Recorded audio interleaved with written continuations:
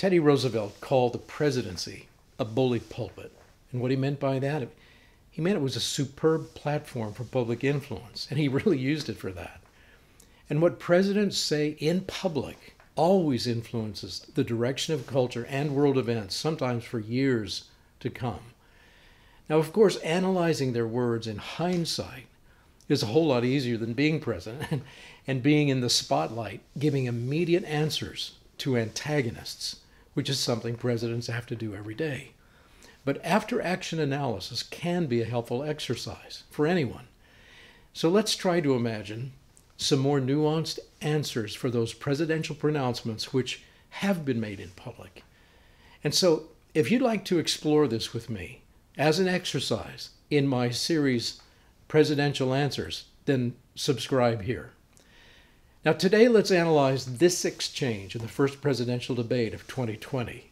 But are you willing tonight to condemn white supremacists and militia groups and to say that they need to stand down and not add to the violence in a number of these cities, as we saw in Kenosha and as we've seen in Portland? Sure, are you I'm prepared to do specifically that, but do it? Well, go ahead, sir. I would say almost everything I see is from the left wing, not from the right wing. So what are you saying? I'm willing to do anything. I want to see peace. Then do it, sir. Say it. Do it. Say it. Do you want to call them? What do you want to call them? Give me a name. Give me a white name. Supremacists and who would white you like me to condemn? White supremacists and right Proud militia. Boys, stand back and stand by. But I'll tell you what. Somebody's got to do something about Antifa and the left, because this is not a right-wing problem. This is a left-wing. First, take a look at the substance of the president's answer. Look at his words. 12 seconds of a response. And these words did position him as a peaceful anti-racist leader who accurately challenged a false narrative and redefined it as a national security issue. But could he have been a little bit more clear on the ways both of his opponents were making false narrative accusations at him during that time? Yes, he could have been.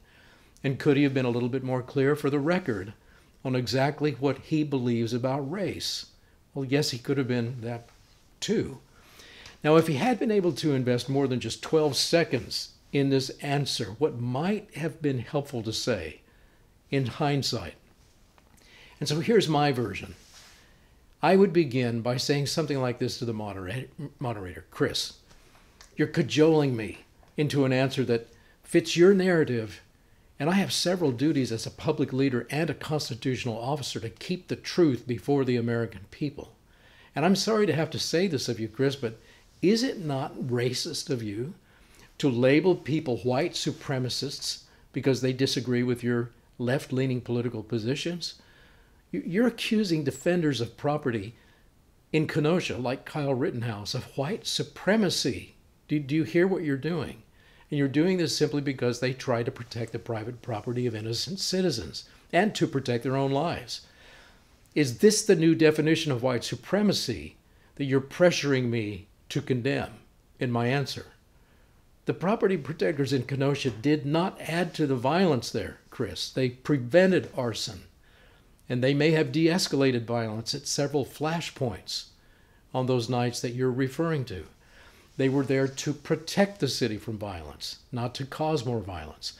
And it's highly irresponsible of you, Mr. Biden, to shout out at me and to single out a group like Proud Boys and to smear them with the label white supremacist when they clearly state on their website that they are anti-racist and they welcome men in their ranks from every visible variation in skin color. And so, gentlemen, our nation needs to stop the inflammatory bickering about skin color and begin speaking rationally about race and civilization and civility. And why does it, Mr. Biden, why does it bother you so much that the Proud Boys advocate gratitude for the massive accomplishments of Western civilization and Western law and order? Why is that?